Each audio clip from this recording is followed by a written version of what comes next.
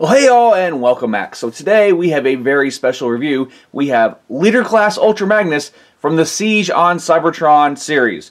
Now this line, if you're not familiar with it, is the new line that has just started dropping from Hasbro. And what it is sort of a G1 take on Cybertron Battle. They are Cybertron modes, but they do have a little bit of the G1 Earth mode aesthetic to them. So what we have here is Ultra Magnus, and this is his standard robot mode, unarmored. He is not packaged this way, but I wanted to start with this way because I think it's sort of key to where we're going. Before we jump into that, let's check out these new boxes that Hasbro's given us. Now, just for comparison, this is the Deluxe Class Hound packaging, and you can see how the Leader Class mimics the same design, but it's a different size. So it's really neat they sort of uniform the packaging in that respect. What we have here, and it seems to be pretty same on both of them. Get this out of the way just for the sake of showing the example. So we have logos, the character's name. They have a nice little backdrop they throw in the back that seems pretty universal across them, as far as I can tell. What's nice, it also kind of hides the instructions. It just gives it a nice little area to put the instructions so they don't get damaged when you're taking things out. Have this really neat illustration of Ultra Magnus here. Then we have this sort of, I guess it's almost like you might want to call it like the movie poster for the series on all the packages, at least I've gotten so far. And then on the back, and here you can see his combined mode, his vehicle mode, which of course is not G1 inspired. It has influences from other series, but it's neat that they've sort of mixed everything. But enough for the packaging. You get the packaging, you get all the accessories, and we get what's actually kind of a large instruction sheet compared to what we've seen with a lot of the other figures. Something that's nice to see come back.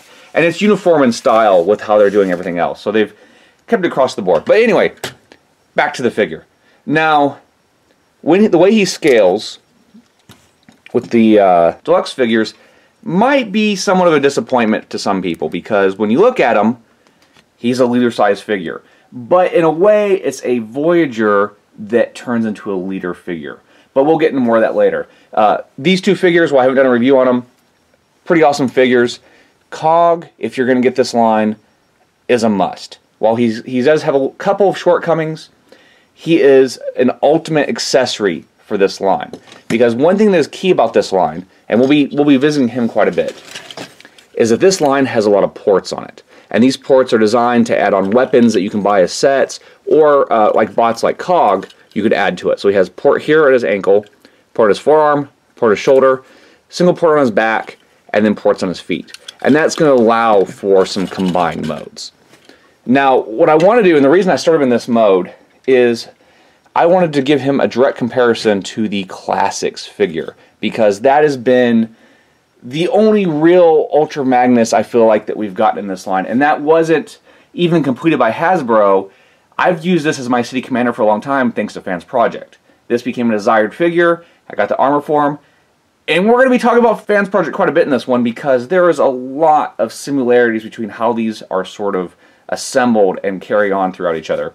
As far as the aesthetic goes, you can see he's a bit more chunky, he's a bit blockier, especially in this midsection. But he has some nice dynamic new engineering. Even the interior mode has ankle tilt, which is nice. I like how this back foot comes out and gives him more stability.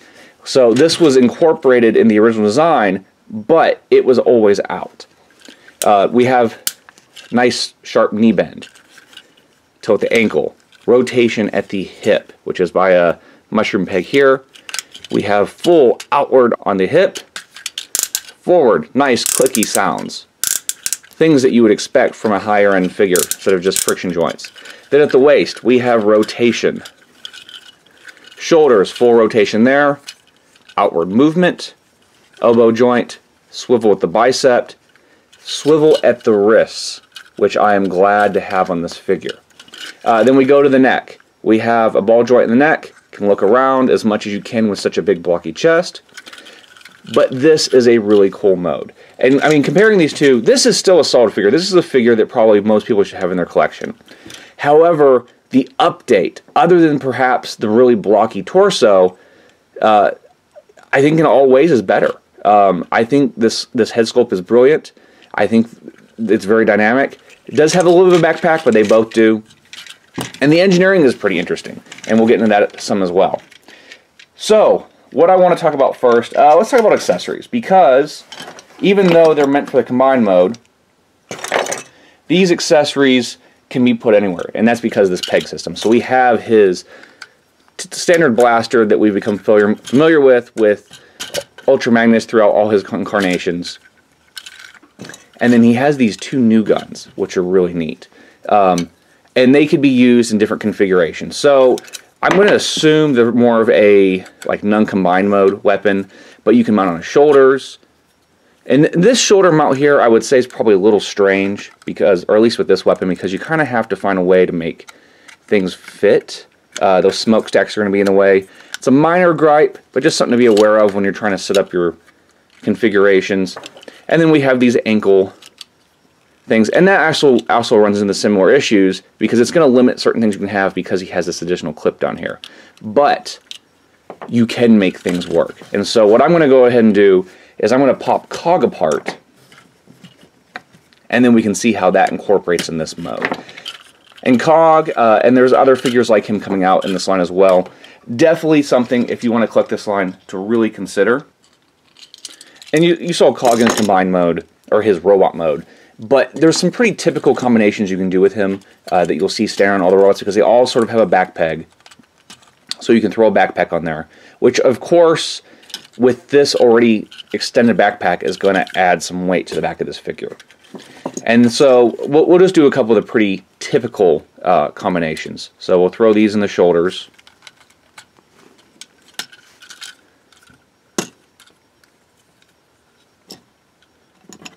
And we could do, actually, I bet if we played around with it enough, we could probably find sort of an Ultra Magnus mode with the rocket launchers. It might be a little tricky since there's not a side peg here, but I'm sure that if you fiddle around, I have found some really creative combinations with these figures.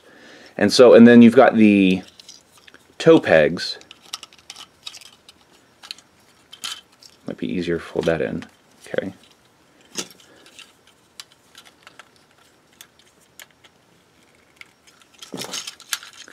And so it allows for some pretty fun play factors with this line, that you can take these other figures and sort of use them in a way that allows you to make more interesting combined modes. So even in that self, you can kind of produce an armor mode for this.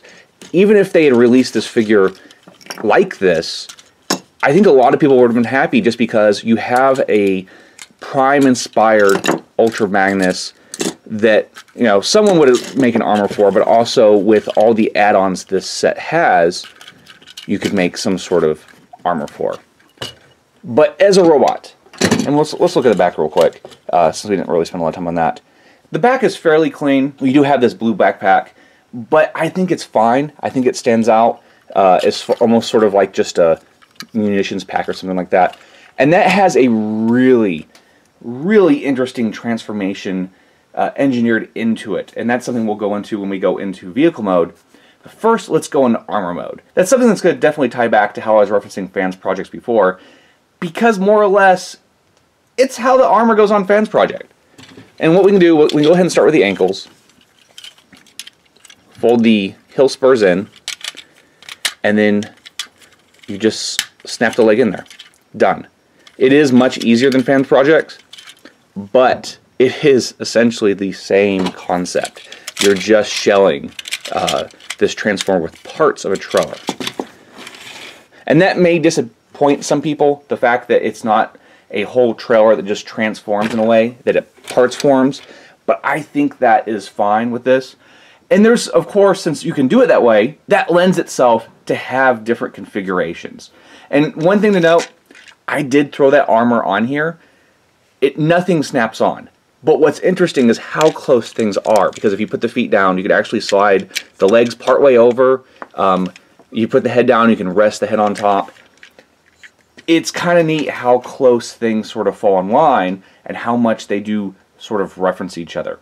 So there's one key piece of transformation on the actual robot itself for this mode. So his crotch folds down, twists, and folds back up. and we get a new belt line there, which is really kind of neat that they incorporated that. Even though it's not a snap-on item, I do think it's more stable, the fact that it's actually part of the core bot. And we don't lose the waist articulation by doing that. And one of the things that's fun, and I'm really going to look into testing this when I have it come in, when I get the Optimus Prime figure, the Voyager mold, my intentions are to see if this armor works on him. I don't know how closely related these two molds will be. They do look different, but I'm wondering if scale-wise they are very similar, and that might allow for possible repaints in the future of a Diaclone version. If the Voyager Optimus Prime fits, it'd be really cool if there was a repaint for Diaclone with this particular trailer. Don't know if it's going to work. I am going to test it when it comes in. And then shoulders, just like the Fans Project ones, they snap on.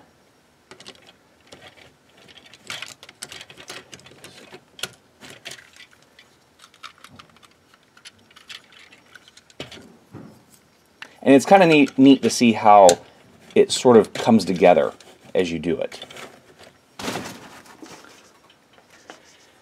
It lends itself to a lot of different configurations. And then we have our rocket launchers that he's famous for on the shoulders. And honestly, I don't know if this is going to be the last Ultra Magnus we see. I really doubt it. Considering, I'll leave that off for the moment.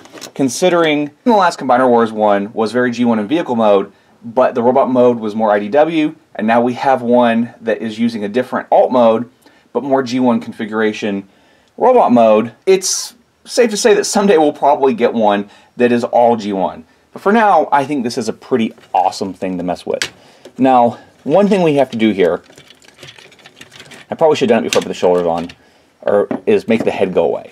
And I really think this is clever engineering. So the shoulders pop back, which the first time doing it was actually really tricky.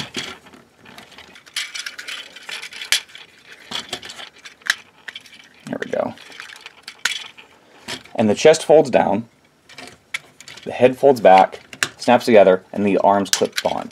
And these arms were extremely difficult to snap off the first time. I had to double check with the instructions a few times just because I did not want to risk breakage. And once you get everything on there, it is pretty stable, but of course, doing that transformation, getting the chest out, is such a resistant transformation that it may cause a little bit of parts to fall off. Then we have our final piece here.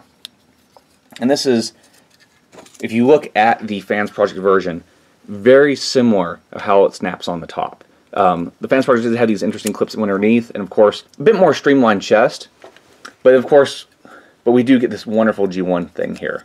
Actually, right before we do that, I need to show you this interesting piece of engineering. So this thing here is a backpack at the moment. It is going to become a butt flap. And what we have is this torso can go forward and back, but you want to make sure it's all lined up, and what's going to happen is it's going to shift from the back itself to the rear of the lower back. And this is still probably one of the trickier pieces to transform.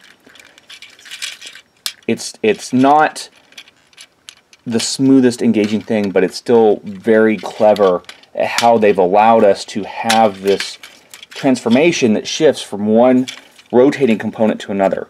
So we do still get to keep that torso rotation, but as you see here, it becomes a butt flap.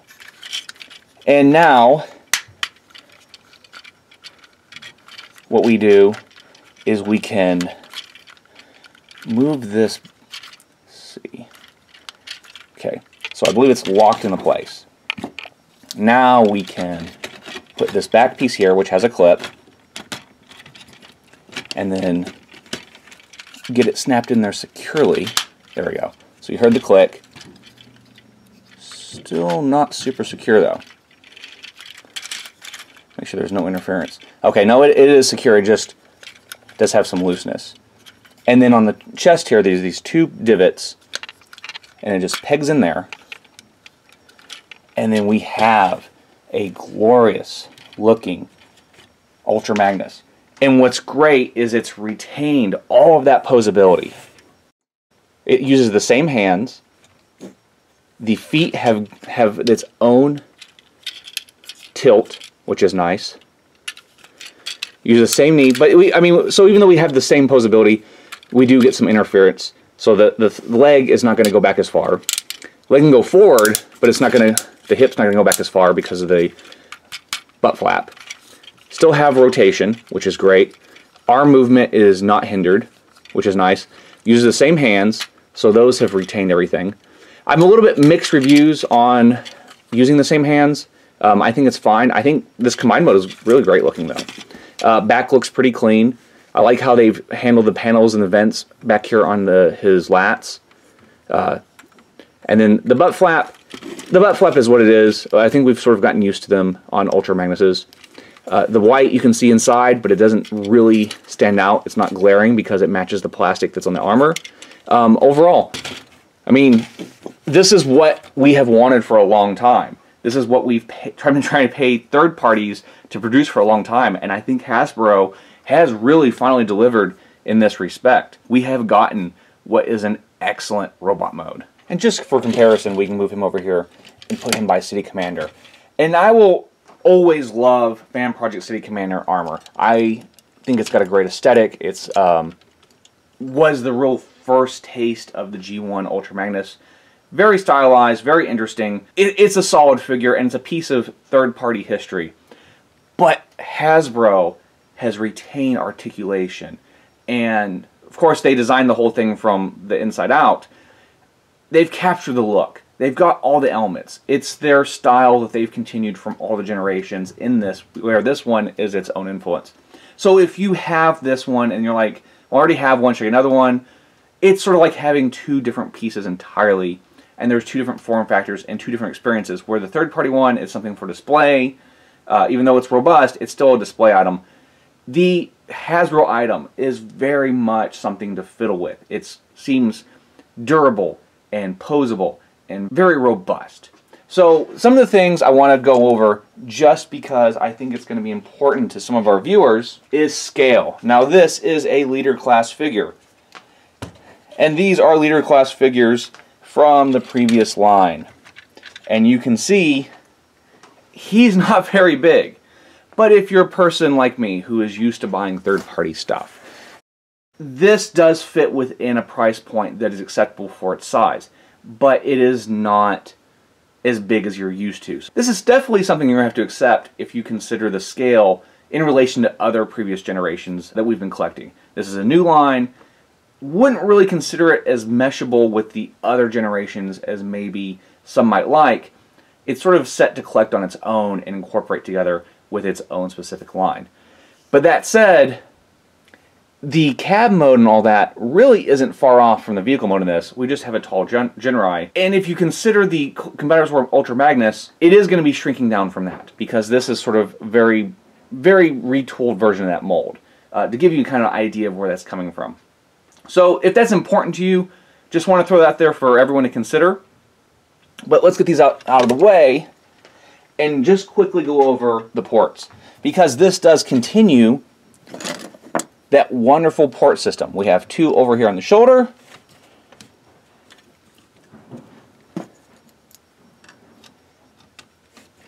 We have two on the side where the missiles are. We have one on the back, just like all the others. On the forearms, each forearm has one. On the side of the legs, we have one here.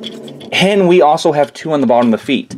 Now, while this is something that's a bit too small, I feel like, for this mold, it does make me wonder if we're going to be seeing more components come out that might go along with these guys for combining. So definitely something to think about when you're buying this. That is continuing the form factor. And they seem to really be expanding on this line, so it's definitely something to think about when you're collecting it. So anyway, that is the combined mode, robot mode, all that. Let's get into the vehicle mode. So popping the armor off, just the reverse of what we saw. Comes off easy enough to where it's not a hassle. Fold that chest piece up, and then we can fold that up, snap it off the back, which I feel that there should be a better way to do this, but it does just clip on that spine. And what you see here is that the chest piece actually moves forward. That's actually going to be part of the transformation we're going to have to consider. Pop off the sleeves. Same over here. And some people still have mixed feelings about the distressed paint effect that's on here. I think it's fine. I don't hate it or love it. I think it's fine though. I'm glad they're at least trying to give us something interesting and more painted detail. Which for the most part, where there is paint, it is really nice. No stickers. So, for this vehicle mode, we already have the head down. Chest is forward. So we have this space between the spine. And we could go ahead and flip that. It doesn't really matter, but that does go back in normal robot mode. So, spread the legs apart. There's a peg here on the front of the crotch. You want to move them forward around that, and then you can snap them together. So with the heel spurs folded in, that is already the back part, the fifth wheel section of that. We do have a gap. That is just how it is. And you see that I've pushed the chest forward, and so what you see here, I have the butt flap that's come forward. This part's locked up. So now we're going to do the arms. We want to snap them apart from the side. We want to move them, let's see, I want to move them down and forward. And then it's all going to snap in. You see the peg down here from the shoulder. And there is our truck mode, which I can already hear people saying about the fists. The fists are terrible. This is, even though it's a Cybertronian truck mode, everything about it I think is fine. But these fists are not right. They should have designed some sort of mechanism in here to where you could have opened up the arm and folded the fist in. I do not like the open fists. There's not a whole lot of things you can do to make it look better. Now this is not intended to be a truck on its own. He has a trailer, but it's still a truck. And so you have to find a way to make it work. And your probably best bet is to put, if you're just going to have it as a truck, to put the guns on it. To put something on it to hide those fists, which are unfortunate. And I think out of everything that we've seen so far, those fists are the worst part. Not everyone's going to love the truck mode. I think it's fine. But those fists, they're terrible. So anyway, since we've seen that this is all a porch former, now it's time to put together the trailer. And the first thing we'll start with is the shoulders. So let's go ahead and take the missiles out. Snap these panels down. And then we just snap this together. And what I kind of like is that rather than being pushed in, it's meant to be slid in, like a mushroom peg. And I feel like that's going to have less stress on the plastic and be more stable overall. So we have this piece like this. Take our forearms, close them up.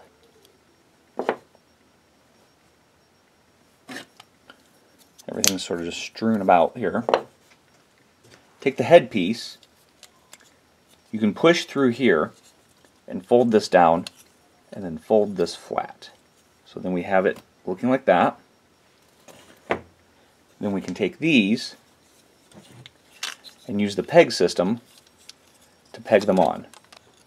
Actually, peg them on to where the long side goes towards the head. So that's going to be the long, extended side will be center.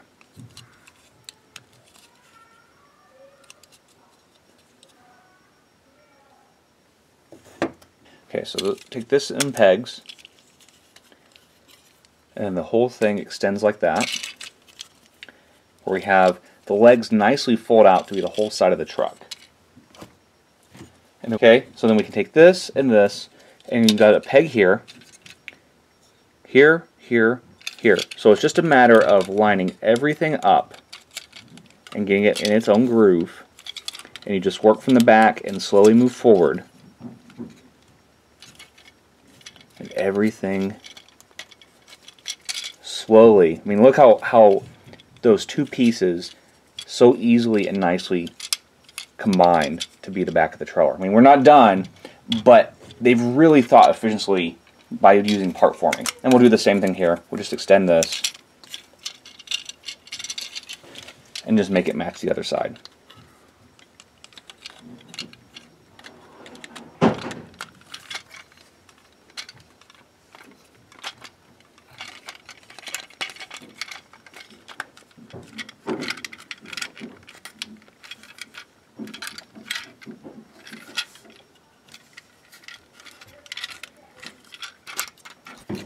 It's really just a matter of making sure it all lines up. Now the last piece here, so I mean, it is simple. It is a simple trailer. It is all parts.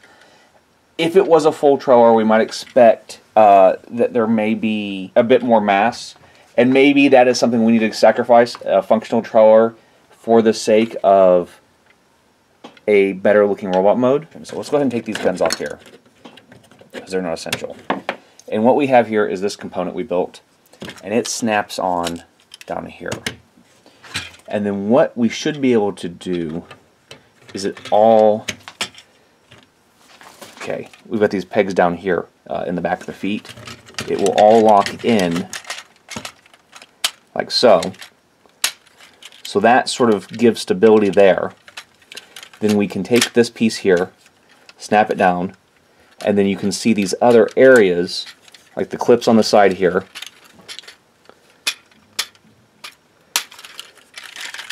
And it's really just a matter of feel. It's not overly complicated. And there we have a space bus. I mean, it's supposed to represent a call hauler. There we go. That snaps down properly. And of course, we got our guns. It's supposed to represent a car hauler, but it is somewhat of an oddity in that respect. You will not fit a vehicle in here, so that's one thing to note. It's not like these open up. You can probably put something on top, but the way they show this in the illustrations is that actually goes on the where the gun's going to be placed. But this is the vehicle configuration shown in the instructions. All the wheels roll. The middle's still managed to catch, maybe not as much. And overall, I think it's fine, especially in reference of the series that this vehicle mode represents. It's definitely Cybertronian looking. It does have cues to Earth vehicles. It is, well, somewhat well structured, somewhat loose. I mean, this all relies on a lot of little snap points on here, and this is a bit of a thin section, but if you do the shake test, nothing's coming loose. It's just a little flexy. I think that might be the best way to word it. But overall, I think it's pretty good. I have one minor gripe about this vehicle mode. I mean, of course, it would be impossible to turn this thing since there's no trailer able to turn. But the way the feet are back here, and they don't really show you pictures of the feet on the back, since we have this built-in pivot, it's not great. And I have not been able to get it to go any flatter. I think that's as good as it gets. So you will have this tilted back. Not a deal breaker for me, but it would have been nice if these could have gone completely level with everything else. I think it would have just been a little bit better integrated. But let's pop this off and just talk about the locations that we can snap on accessories quickly. So we have one peg hole in the front. We have the two that we just pulled out from. Another one here, another one back here. Then we have two up here. You could probably utilize this one inside here. Probably could use this one. And so that gives you quite a few points that you could add weapons from the series to really arm him up. Just throw these on here for a quick example. So it will be definitely a warrior tractor trailer. Oh, there it is.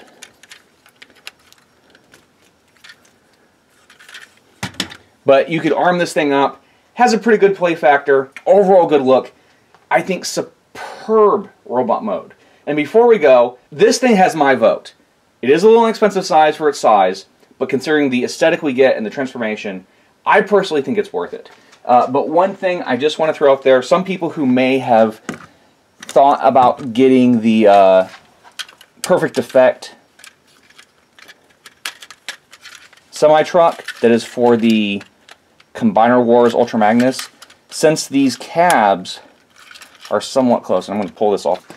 Alright, so that does not come out too easily, but can get it out. It's hard to get that out cleanly, anyway, and keep the transformation. So, we've got these two trucks here. just to show you the size, this one is bigger, but not by a whole lot, and I think the back is pretty close. So the one thing I want to try, since we have this on camera, is if this could sit on here. And honestly, there's nothing really supporting it from down here, so it does not really fit. I was just thinking along the lines, if you had the perfect effect, Ultra Magnus Corebot, if this is something that someone might be able to try to experiment with, though I don't think it's going to work for that. But as is, as a complete set, I don't think this really needs a whole lot more. I think it's pretty excellent looking. It's very fun. Love the form factor. Love this new line. Let us know in the comments below what you guys think about this new Ultra Magnus, and we'll see you all next time.